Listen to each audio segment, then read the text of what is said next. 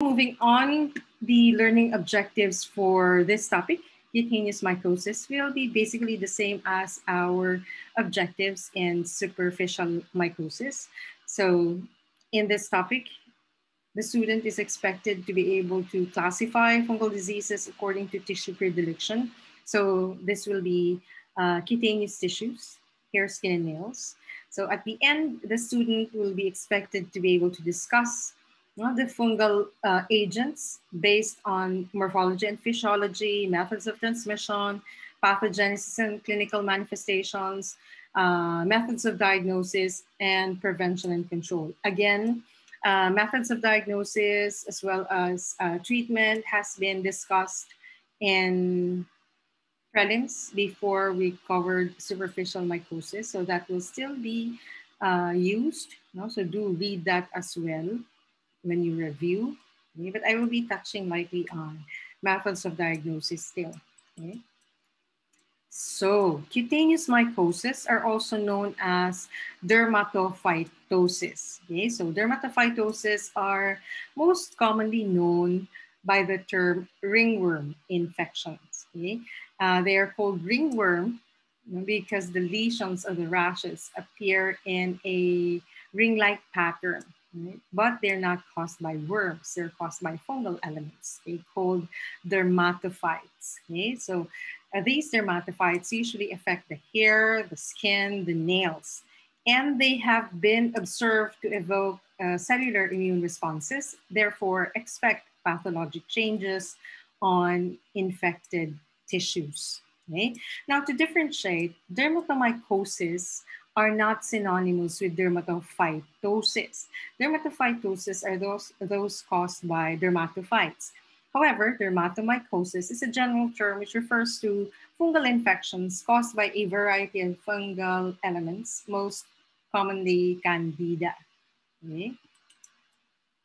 Now, to be able to know more about the causative agents of cutaneous mycosis, okay, let's proceed with this. So dermatophytes are keratinophilic fungal elements, meaning they love feeding on keratin or in areas rich in keratin, like the hair, skin, and nails.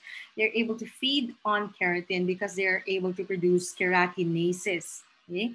And remember, they are resistant to cycloheximides. If you want to exclude them when you culture other fungal elements, remember that cycloheximide will not work on them. So if you have placed cycloheximide on the culture media, still dermatophytes will be able to grow if they are present in the specimen. Okay?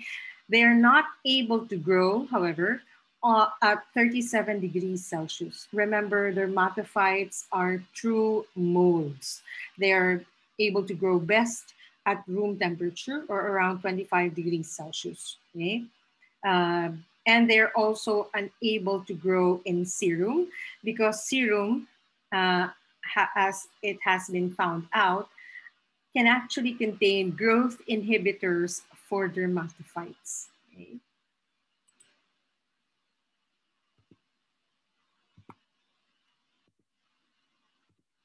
Okay, so dermatophytes may be classified in three broad categories. Okay? So we have the anthropophilic, like epidermophyton and trichophyton rubrum. These are species that are present mostly in humans and can be passed on from one infected human to another. We have geophilic. These are those that survive or thrive best in soil or soil-containing material, like Microsporum gypsum. Zoophilic are those that thrive on animals, okay, on their fur, on their skin. Okay? This includes Microsporum canis, which is usually found on dogs and cats, Microsporum nanum, which is found on swine, and Trichophyton verrucosum, which can be found both in horses as well as in swine. All of them are capable of infecting humans. Okay, so dermatophytes include epidermophyton, which can cause infections in hair, in skin and nails. Trichophyton, which can infect hair, skin, and nails, and microsporum, which is known to infect either hair or skin. So epidermophyton, trichophyton, and microsporum are the three known genera of dermatophytes. Okay, for pathogenesis and immunity, dermatophytosis is usually acquired through contact, okay, direct contact with an infected individual or through fomites, okay, like in their clothing or combs or brushes or beddings, towels, socks, underwear, okay, and of course trauma. No, so trauma. This could be skin puncture or contact sports, rough contact sports like wrestling, where people's skin gets abraded because of excessive um, pressure or tension. Okay, and then moisture, remember, it's a very important requirement for survival of fungal organisms. So if you live in crowded living conditions, in very small houses, and there are 10 of you or more than 10 living in small quarters, okay? Low socioeconomic backgrounds, which would render a lot of people unable to visit physicians for checkup. Okay? So this would allow full manifestation of the infection. Okay? And then what else? So our environment is already warm and humid. Okay? If you wear the wrong type of clothing in this climate, that would just invite fungal agents like dermatophytes. So especially in the crooks and folds of your body. Okay, so also when you wear clothing while your skin is still wet, that will also satisfy, the moisture requirements. When you need to put on socks, remember to dry in between your digits, or when you put on pants, remember that your knee folds and your inguinal area or your groin area is already dry. When you wear your shirt, remember to wipe your armpits well, or those with um, gifted bosoms, those with large breasts, remember to keep the submammary area dry, because that is one of the most common areas for fungal infection. So, under the breasts, the fold under the breasts, what else? Behind the knee, okay? In between your toes. Okay? So even if you don't live in crowded living houses or conditions, but you practice, okay, putting on clothing while your body is still wet, that can still satisfy the moisture requirement. Okay, so remember to put on the proper clothing for this type of climate: cotton, loose. Okay, avoid polyester or rayon clothing. They don't absorb sweat that much or very well like cotton does. Okay, so what else? If there's so many of you in a room or in a house, make sure to open windows. Okay? Um, Make sure there's circulating air, so that the moisture will evaporate, okay? Or you don't get to sweat too much, because that would just um, put fungal elements in frenzy. Okay? So when they come in contact with your sweaty bodies or sweaty folds. Okay? What else? Cellular immunodeficiency. Okay, so those that are immunodeficient or those that are immune compromised may experience severe forms or chronic forms of the infections. Okay, so for immune competent individuals, they may simply be simple treatable infections, but when the same infections are found on immune compromised individuals, they may be in their exaggerated or severe forms. Okay? And then Um, the dermatophytes are actually responsive to most of the antifungal treatments available, and they may be easily dissolved upon proper treatment, okay?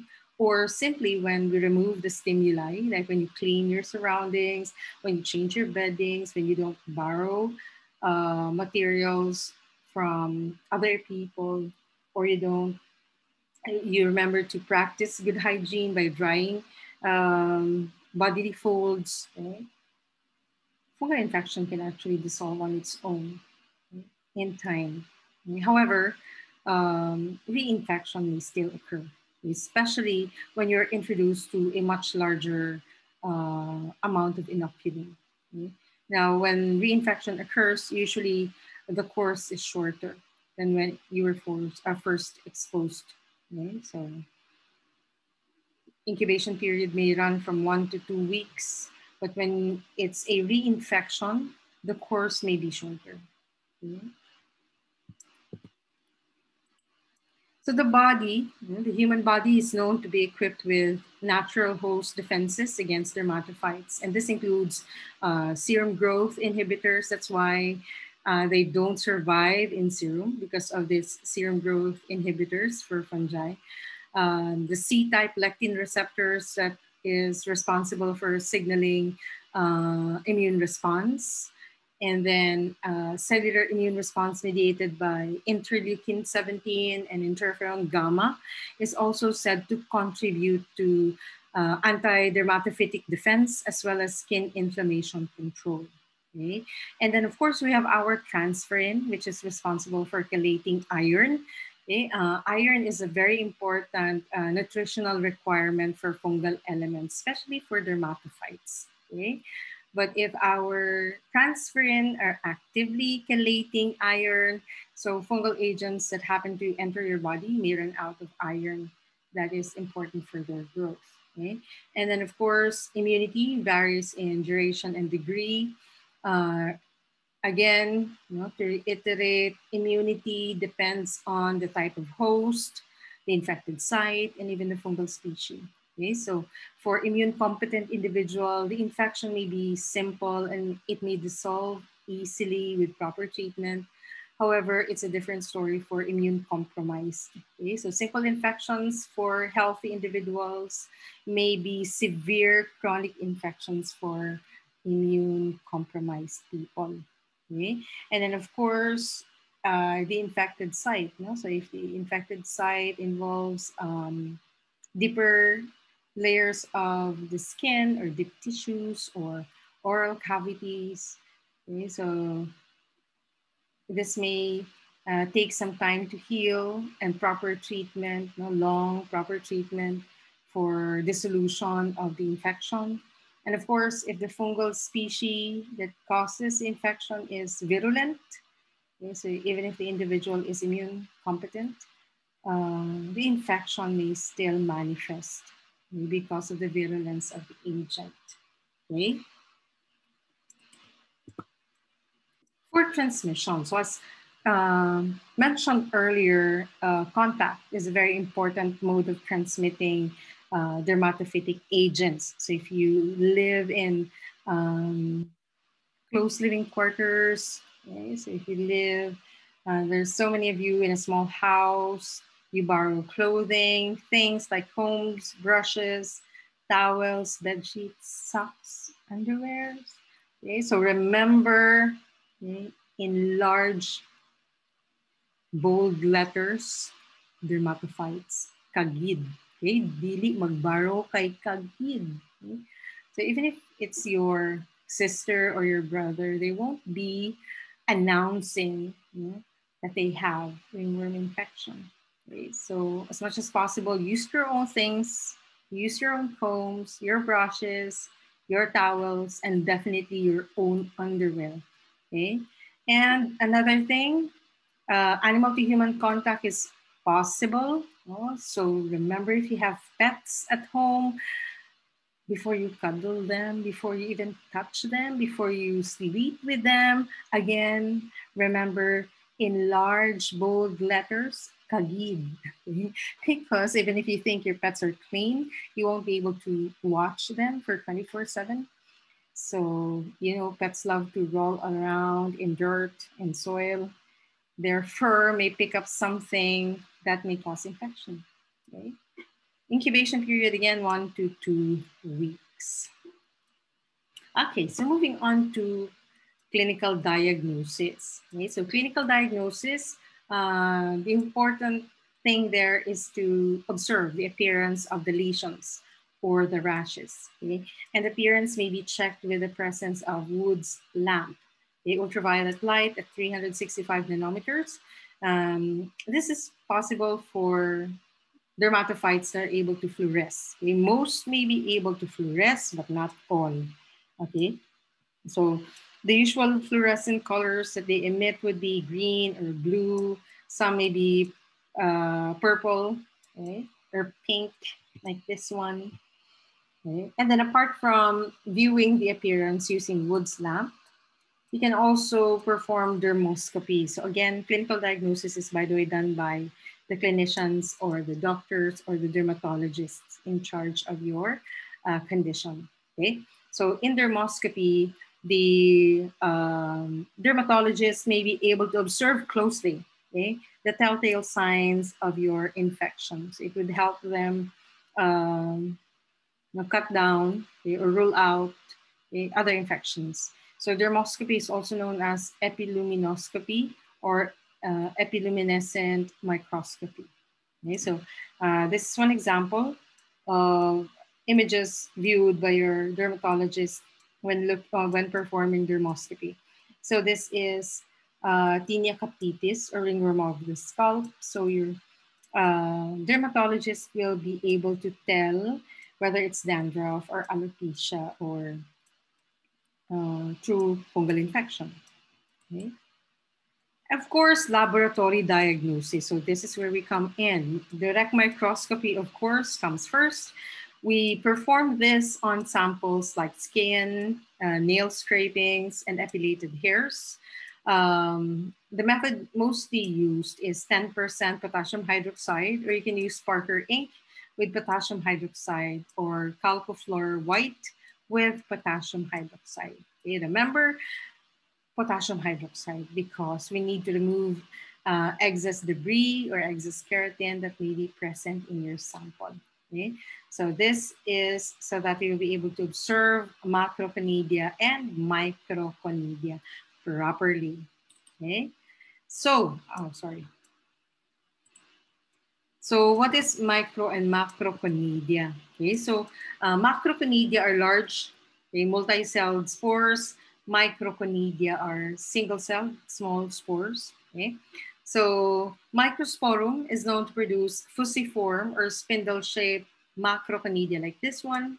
Okay, and they are known to produce microconidia, but in very few numbers. Okay, so they mostly produce macroconidia.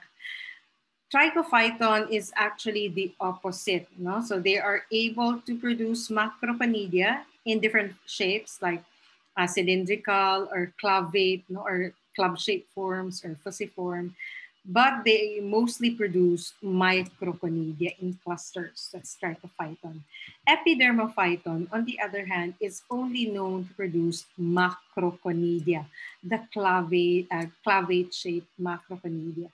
A clavate means club shape. So fusiform, spindle shape, like this. Okay, tapering on both ends. While epidermophyton can produce club shape. So one end is swollen while the other end is tapered. Okay. So again, microsporum, mostly macroconidia, okay, and few microconidia. Okay. Epidermophyton, only macro, no micro. Trichophyton, mostly micro, but can produce macroconidia as well. Okay, so going through them one by one. So microsporum is able to produce mostly multicellular macroconidia like this. Okay, they look like ipil, right? Okay, so Their macroconidia can contain around 8 to 15 cells. It's thick-walled and may have a curved or hooked tip at the end like this. Okay? So curved or hooked tip. They can produce microconidia, but very few or very rarely. Okay? Then we have trichophyton. No? So opposite, trichophyton mostly produce microconidia. They are known to produce macroconidia like this, no? Multi-celled spores, but very rarely. Okay? So their microconidia are grape-like, no, in clusters most of the time. They are also known to produce coiled or spiral hyphae like this after primary isolation. Okay? And then trichophyton cannot fluoresce under wood's lamp. No? So one of the groups of organisms that cannot, fungal organisms that cannot fluoresce under wood's lamp. Lastly, we have epidermophyton. So epidermophyton is known to only produce macroconidia like this. Remember, clavate shape. So one end is swollen, while the other end is tapering like this. Okay, so they are not able to produce microconidia. Now for laboratory diagnosis, culture. Okay, so second step, culture. Okay, so for microsporum, okay, common agents include canis and gypsum. Canis is able to produce white, cottony surface in the beginning. Okay? Eventually, it becomes slightly tan, especially on the center, okay, where the older hyphae and mycelia is. Okay? On the reverse, it may show deep yellow color.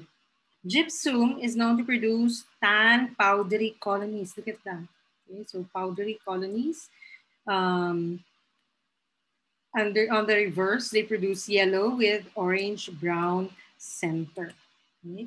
For trichophyton can produce white cottony surface, and very common, they are able to produce deep red but non-diffusible pigment. Okay, on the reverse part. Okay, so the pigment is even visible on the surface. Okay, but it's widespread on the reverse. Okay, so tonsurans, flat colonies, powdery to velvet, and then the reverse is reddish brown. Okay, then we have mentagrophytes, cottony to granular. So this one is actually granular or close to powdery. Okay, remember the older hyphae is found at the center, the younger hyphae is found at the edge. Okay? So trichophyton is also easily differentiated when we culture them on secondary media like trichophyton agar. So trichophyton is a secondary media. We use this for differentiation based on nutritional requirements. So some trichophyton requires thiamine like tonsurans and violation. Verrucosum would require thiamine and inositol, but rubrum, which is the most common trichophyton agent, needs no special vitamin requirement. Simple. Okay? It only requires base media. Okay? For epidermophyton only has one known species, and that's Epidermophyton flocosum. Flocosum can produce flat, okay, sometimes glabrous, okay, or velvety colonies that may be tan to olive green. Okay, so it becomes olive green as it ages. Okay. Now, apart from microscopy, culture, we can also perform physiologic tests. Okay, like we can perform the hair perforation tests, okay, or secondary cultivation using trichophyton agars, like mentioned earlier. So you can identify them based on special amino acid needs or vitamin requirements. We can perform urea hydrolysis, growth on polished rice grains, temperature tolerance, and enhancement, and of course, okay, They may be differentiated by genomics, okay, or with the use of PCR. Okay, moving on to clinical manifestations. Okay, so on the skin, okay, the lesions may be circular or dry, erythematous or reddish, okay, scaly, and of course itchy. Okay, so most of the lesions caused by dermatophytes are really itchy. Okay, on the hair or scalp, scalp infection may show carrion lesions or scarring. Some may show alopecia or hair loss, and of course, favus. Later, I will show you what carrion and favus look like. Okay? On nails, infected nails may appear thickened or deformed, discolored, sometimes yellowish or greenish gray. They may be weak because they're cracking. Okay? And then, of course, the presence of the subungual debris underneath the nails. So you've seen this being scraped off underneath the nails in the videos, in the video that I've shown you for specimen collection. Okay, so that thing that they scrape underneath the nails is known as subungual debris. Okay? So this actually contains dead skin cells, okay, nail materials, and fungal elements. Okay, so clinical classifications of dermatophytosis. Okay, so dermatophytosis or cutaneous mycosis are presented in a variety of forms. Okay, so we have tinea barbae or barber's itch. We have tinea corporis, tinea capitis or scalp ringworm, tinea fasciae or ringworm of the face, tinea cruris or jock itch, tinea pedis or athlete's foot, tinea manum or ringworm of the hand, and tinea unguium or onychomycosis. This is ringworm of the nails. Okay, so let's start with tinea pedis. Okay, so tinea pedis, uh, of course, affects the foot. No? It's an infection of the foot characterized by fissures like this, okay? Cracks. Of course, scales like this, okay? And maceration in the toe web.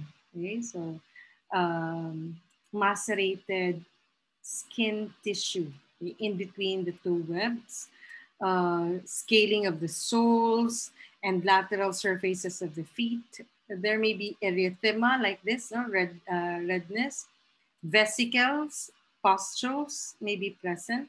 Okay? So it's usually caused by dermatophytic agents, T. rubrum. Okay?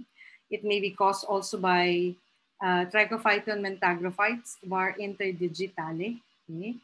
And Epidermophyton flocosum. Okay, so rubrum is a very common agent of athlete's foot. Okay? This one, okay, so the vesicular type is quite common in athletes or those that usually wear sneakers and do sports, you know, heavy training. So there may be pustules, fluid-filled lesions on the infected area. Okay? And then we have the moccasin type, which affects the entire plantar surface. Okay? It's called moccasin type because it looks as if you have soles, okay, on you, or you have you're wearing something on your feet. Okay? Then we have tinea manum or ringworm of the hands. Okay? So tinea manum is a dermatophytosis involving one hand, but occasionally both hands may be affected. In this form, the palms usually become diffusely dry, scaly, and erythematous. Okay? So it's most often caused by anthropophilic dermatophytes. Okay? Cases may be an extension of athlete's foot. So it's said and believed, that if an individual has athlete's foot or ringworm of the foot, it may affect other areas like the hands. Okay? So occasionally, zoophilic organisms are also known to cause tinea mania. Okay, and again, the most common agent is Trichophyton rubrum. Then we have Tinea cruris, also known as jock itch. Okay, so Tinea cruris is the name used for the infection of the groin with a dermatophyte. It's most often seen in adult men, but women can also become infected. Okay, so this infection is commonly known as jock itch, primarily because a lot of sporty, active, men have this. Okay? So mostly those that wear really tight game pants, like those in the NFL, no? Football players that wear those really tight um, game pants, or equestrian. Okay? Um, they're usually affected with this type of infection, skin infection. Okay, so infection often comes from the feet again, or the nail. So if you have athlete's foot, again, athlete. Okay, so um, if an athlete has infection in the feet, it may actually spread to other parts of the body, or ringworm infection of the nail. Okay, so that can also spread into the groin when we scratch that area. Okay, so originally it can be spread, by scratching or the use of infected towels. So if you have athlete's foot and you use a towel to wipe it dry, and then you use the same towel to wipe the inguinal area, that practice may introduce the infection on the foot into the inguinal area. Remember, the inguinal area is a really sensitive area. So it usually, it easily gets infected by dermatophytes. Okay, so the appearance of the infection is similar to ringworm, okay, of the body. Sorry, ringworm of the body. Okay, so the rash has a scaly, raised red lesions or borders like this. Okay? So it can spread down the inner thighs from the groin or the scrotum. So in this illustration, no, in this picture rather, which is caused by the Trichophyton rubrum downy strain because the edges appear like feathers, okay, feathery edges. Okay, so it may start from the inner inguinal area or underneath the scrotum and may spread here. Okay, and then it can also form ring-like patterns on the buttocks like this. Okay, very granular. Okay, so it's not often seen on the penis or the vulva or around the anus. Thank God. Okay, but from the looks of it, the infection is really really itchy. Okay, so tinea cruris quite often recurs, okay, after apparently successful treatment. So reinfection is really possible. But to reduce the chance of reinfection, you have to treat, your athlete's foot. If you have it, treat that first. Okay? Remember to dry the groin area after taking a bath with a different towel. Okay? Do not use the towel that you have wiped your feet on. Okay? Use a different towel, a clean towel, because again, the inguinal area is quite sensitive. Okay? Do not share towels. Do not borrow towels. Okay? So wear your own personal clothing, your own underwear. Do not borrow underwear from others. Avoid wearing occlusive or really tight clothing, or those synthetic ones. If you love wearing jeggings, which is really the fad nowadays, remember to choose one that's snug fit, comfortable, not too tight. Okay. And then another very good advice is that if you're overweight, or if you're one with those chunky, really big, meaty thighs that is prone to rubbing each other, remember to try losing weight reduce chafing and excessive sweating in the area. So even if you wipe your inguinal area dry after taking a bath, but because you have very big thighs and your thighs sweat too much because of the heat generated by you know the muscles and the fats. Okay? So as much as possible, try to lose weight. Okay? And of course, that takes time. So while you're waiting to shed off some of those weight, remember to wear really comfortable clothing. Okay? Avoid wearing very tight clothing, especially if you have the infection already.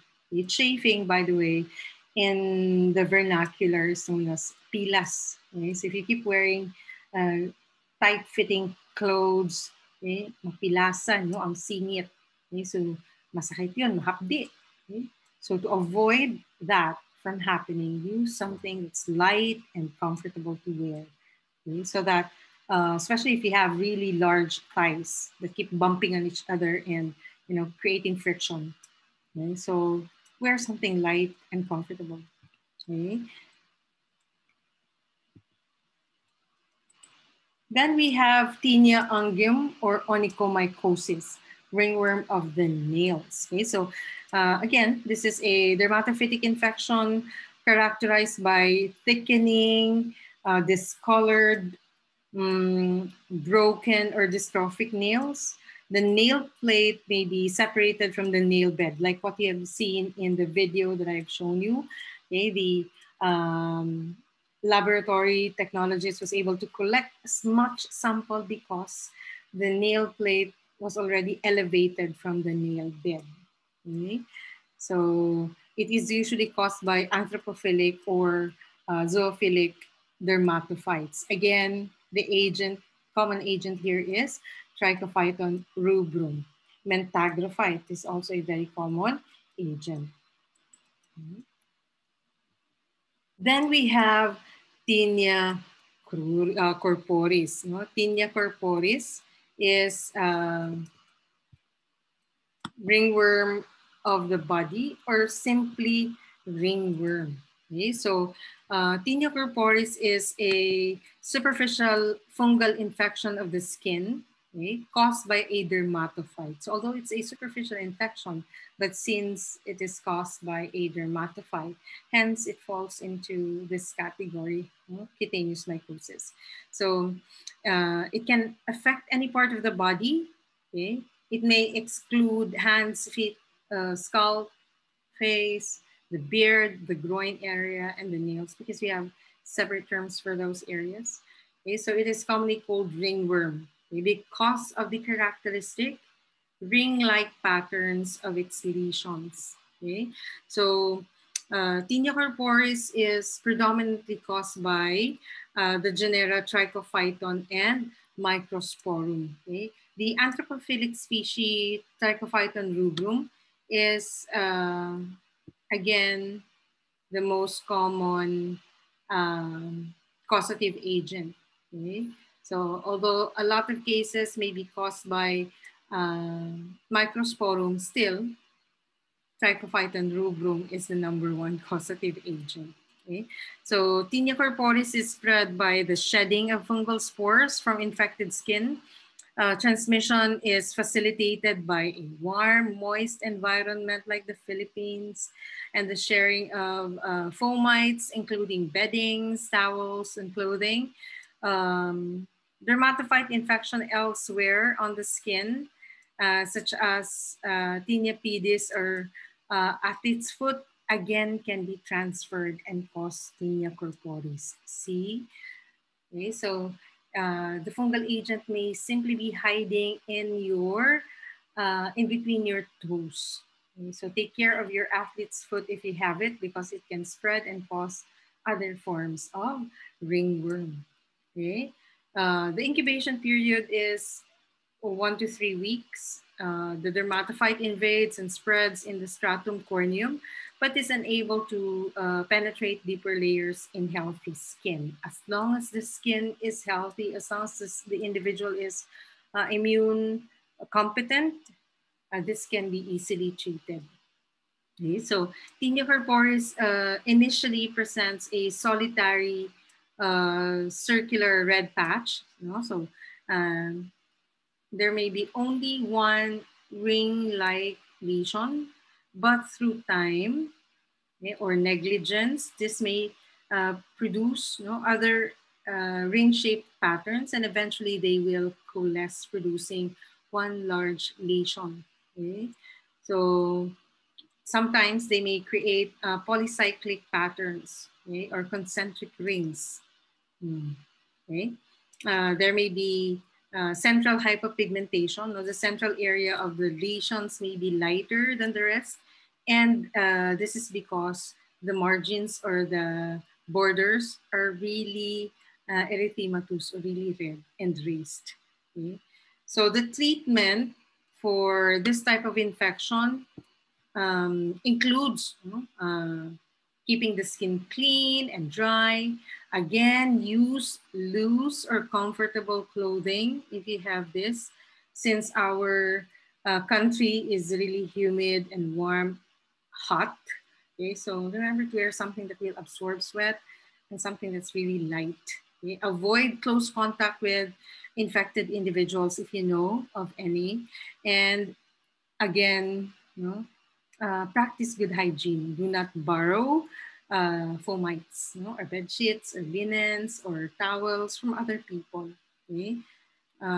If you need to, as much as possible, borrow freshly washed or freshly laundered linens. Okay? What else? Recurrence again is common. Okay? Oral treatment, the usual, so azoles is quite efficient in treating. You can also use echinocandins, and there's a another drug that was not included in the three groups that we were able to mention. We have the terbinafine. Terbinafine, it works similar to azoles because they also inhibit synthesis of ergosterol, but unlike azoles that inhibit ergosterol synthesis because they compete in the binding sites of a particular enzyme, terbinafine inhibits ergosterol synthesis by blocking or inhibiting a particular enzyme further in the pathway of ergosterol synthesis. Okay? But in the same manner, they inhibit ergosterol formation. Okay? So terbinafine works really, really well with itraconazole. Okay? So that's a very good treatment for tinea corporis. Okay? So note, okay, they may start with one ring. Eventually, other rings may form and they will create one large lesion. Okay, so this is actually from a toddler, a 2-year-old boy, I believe. He got it from an infected kitten. Okay, so it's a zoophilic infection already. Okay, so take note if you have pets, especially cats, especially kittens. Okay, kittens are said to be more prone to dermatophytes. Okay? And then this is a diffuse type of infection. Probably the child is immune compromised. Okay, so that's why child, because okay. And then this is submammary inflammation. So underneath the breast part. Okay? So if you're a little big bodied and you have a generous bosom, okay, so check underneath those things for fungal infection. Okay.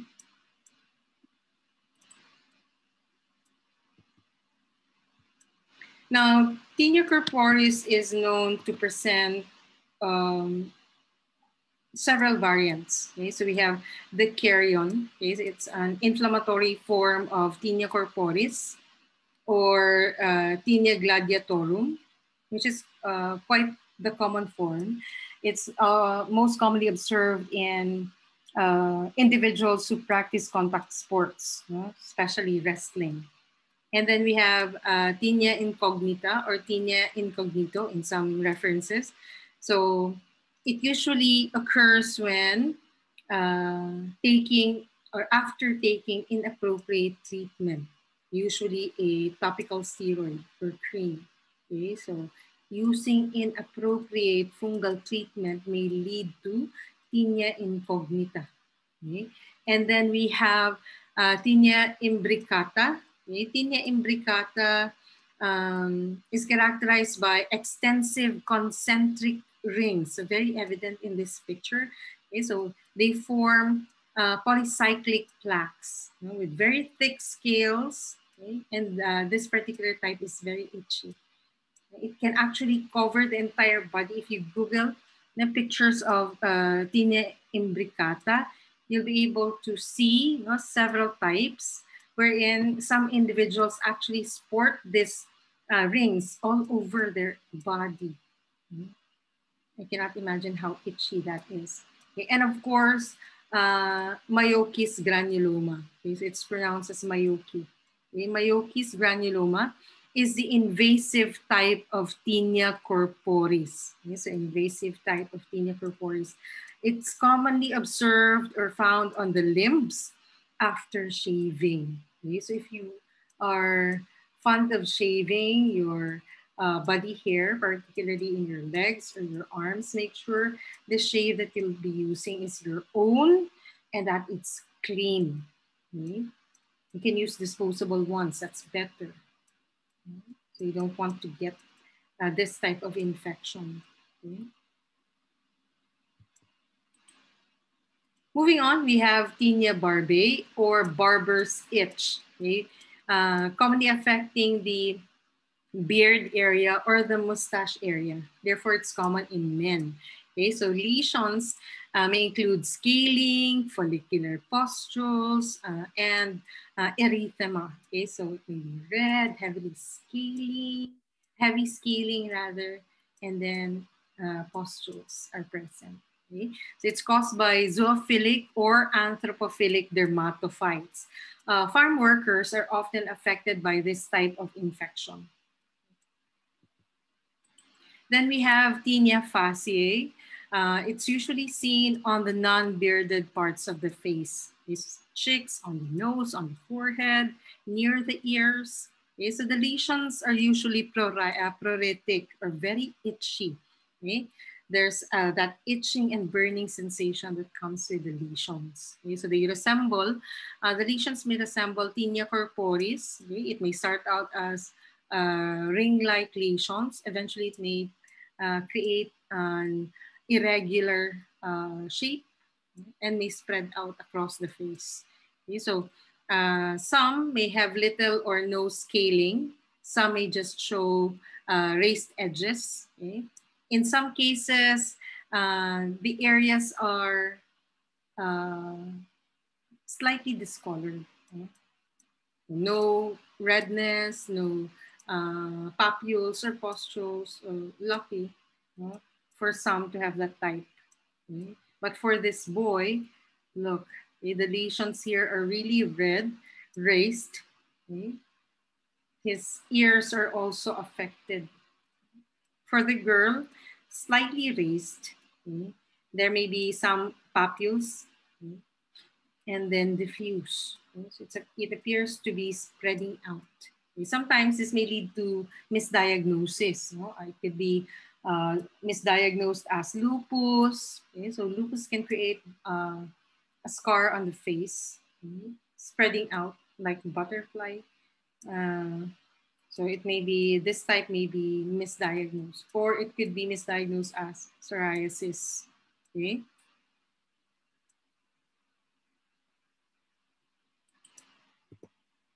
Then we have tinea capitis or ringworm of the scalp. Okay, so tinea capitis is, of course, a dermatophytic infection involving the scalp, and hair. So it's known as scalp ringworm also. Okay, symptoms of this infection include hair loss, the presence of dry, scaly areas, of course, redness, and itchiness in the area. Okay, so this type of infection is prevalent between children aged 3 to 7. Okay? It is slightly more common in boys than in girls, primarily because boys love to roll around in dirt, you know, much more so than the girls. Okay? So infection by T. tonsurans may occur in immune-compromised adults, but again, it's common in children rather than in adults. But of course, if an individual is immune-compromised, most of the time, if it's not for them, they may have it. Okay.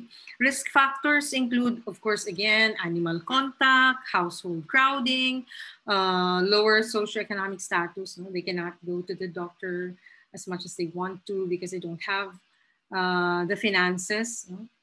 And then warm, humid environments, and of course, contact sports. Okay, so anthropophilic infections caused by tonsurans are common in crowded living conditions. Okay, so the fungi may contaminate hairbrushes, the clothing, the towels, the backs of seats. So remember, ladies, if you usually ride the taxi, you know, going somewhere, going places, remember most of the taxis seat covers are made of cloth rather than leather. Okay.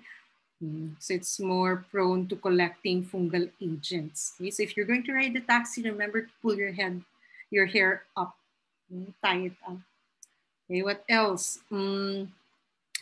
Zoophilic infections are due to, of course, direct contact with an infected animal. No, it's less likely to be passed on from one person to another if the causative agent is zoophilic. Okay? Zoophilic infections usually arise when working in infected soil. Okay? But sometimes this can also be transferred from an infected animal. So again, if you have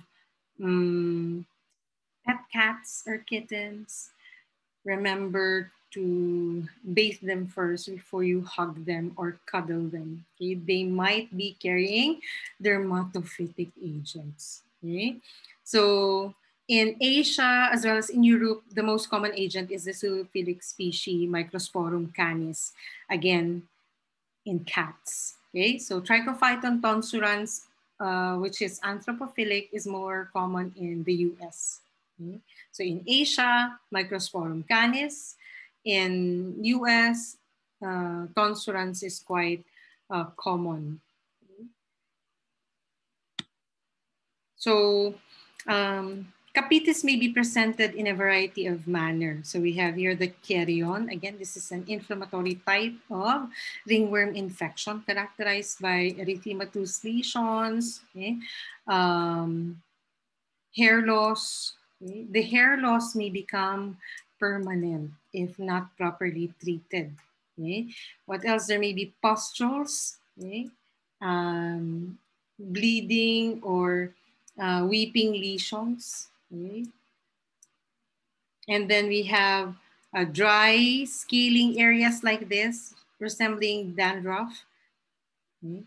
And then the difference is that in dandruff, there's no hair loss. There's just scaling and itchiness probably. But in tinea capitis, there's heavy scaling, itchiness, and typical hair loss.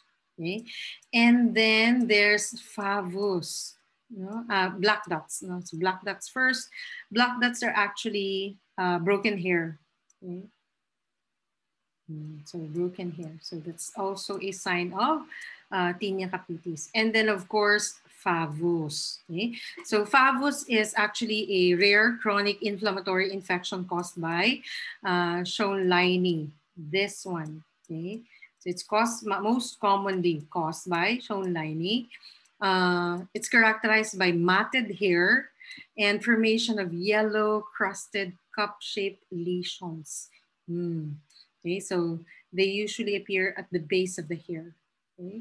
So this crusts actually contain hyphae and keratin debris. Okay? So it may start out as a few, no? individual or pockets of yellow crusts. Eventually, this yellow crust will coalesce and produce a large mat of crusts. Okay? If this is left untreated, it will cover the entire head. Okay? It appears as if the kid is wearing a beanie. Okay. So common agent is Canis, tonsurans, and Odoni.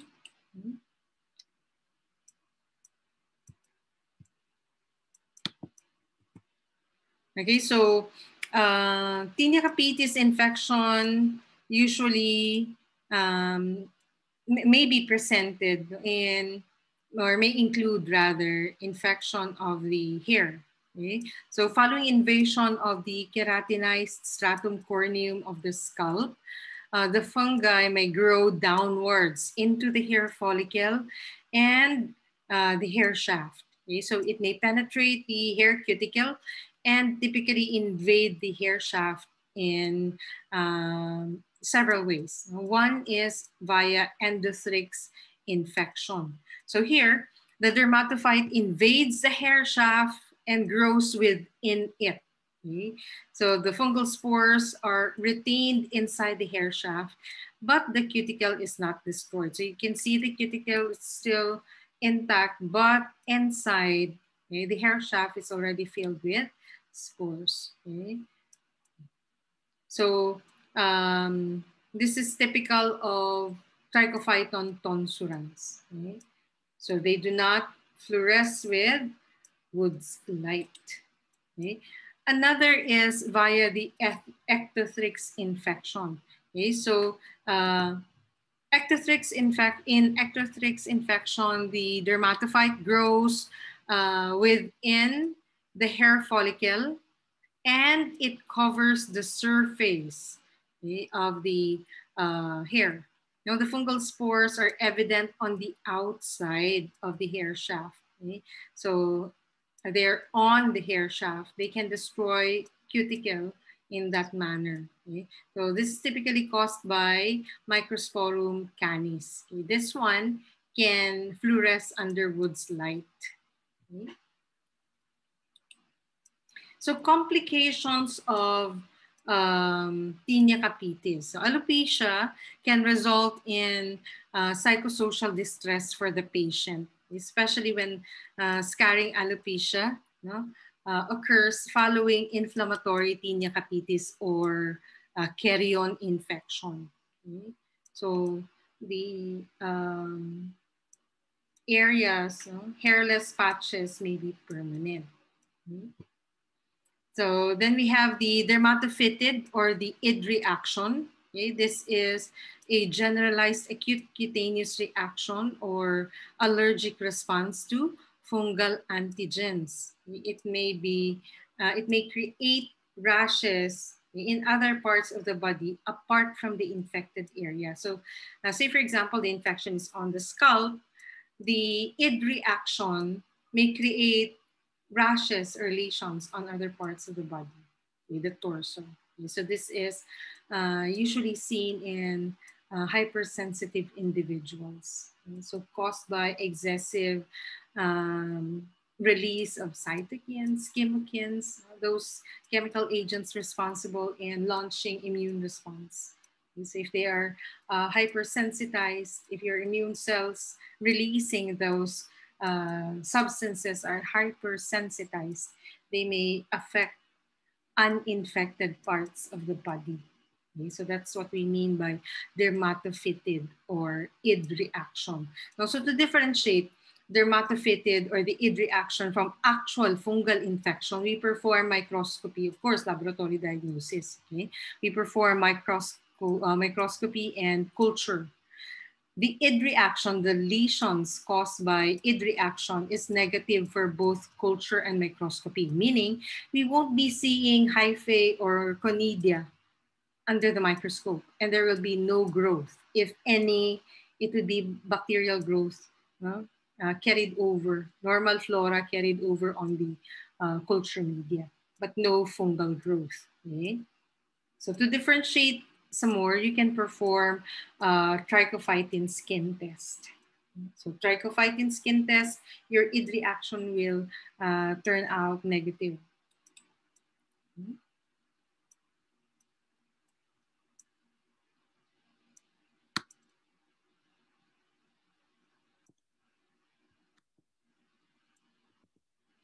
Okay, so additional tests for capitis. So we have mentioned this earlier under clinical diagnosis. So dermoscopy may be done while waiting for culture results. Okay? So this can help in identifying fungal agents or fungal infection as well. Okay? So dermoscopy is actually a fast, non-invasive procedure, very useful in confirming tinea capitis and other types of tinea infection as well.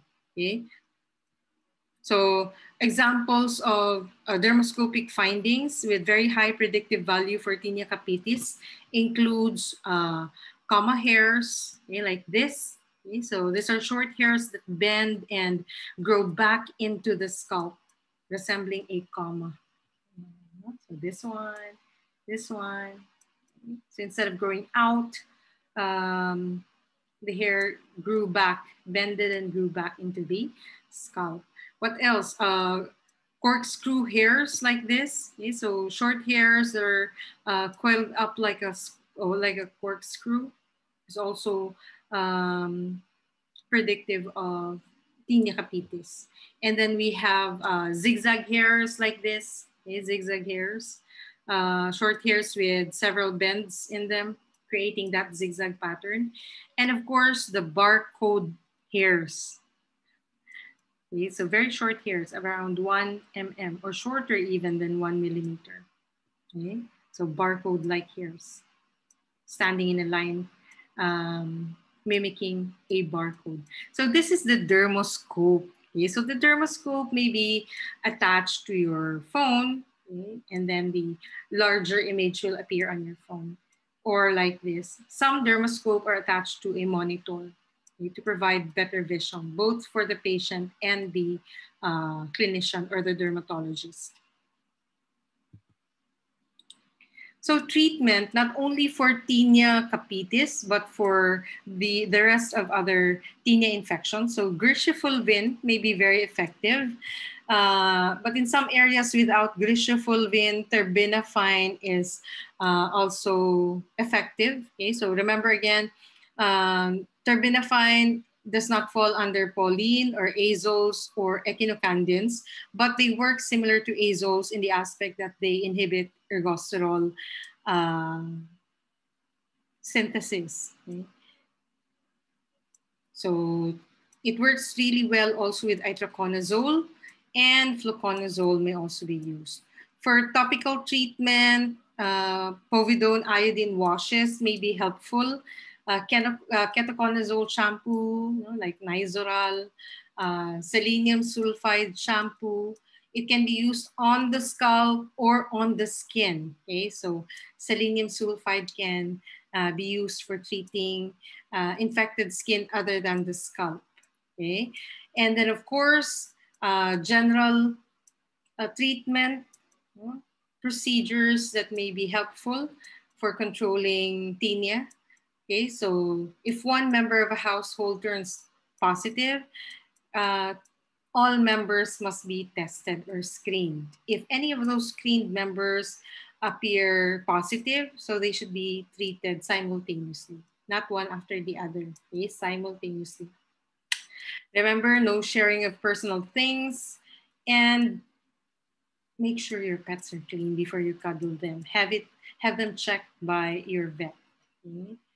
So just to um, be on the safe side. So even if you love your pets, I know some of you are pet lovers, remember dermatophytes, kagid, in large letters before you embrace them. Okay?